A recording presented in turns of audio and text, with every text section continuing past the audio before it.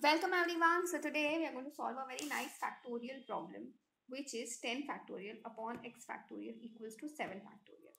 Now a lot of people think that we can cancel the factorials and all of that. No, it doesn't work like that. Okay. So here in this kind of a scenario, what we will do? First, let's understand what is a factorial. See students, whenever you have an exclamation sign ahead of a number, you can expand this by multiplying this number with the next consecutive number in the decreasing order, and you have to keep doing this until and unless you reach 1. Okay, so now here first thing what we will do is we will shift the x factorial on the other side, and this becomes what, 10 factorial upon 7 factorial. So now I can say the x factorial is nothing but what, 10.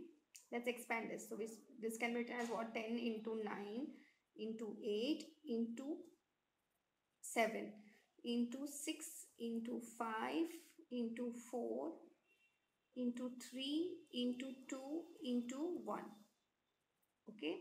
And this expansion of 7 factorial is nothing but what, 7 into 6 into 5 into 4 into 3 into 2 into 1. Now please understand students, see, rather than writing all of this, if you see what is 7 factorial, that is nothing but what is the entire thing, and you say this entire thing is getting repeated over here.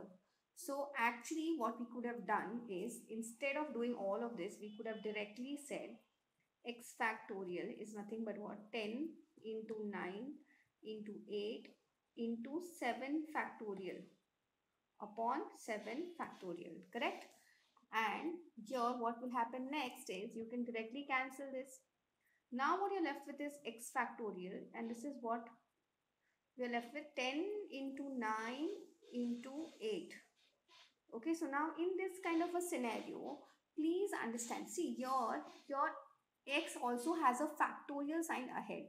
So in this kind of a scenario, you need to expand 10, 9, 8 in such a way that you get a factorial value.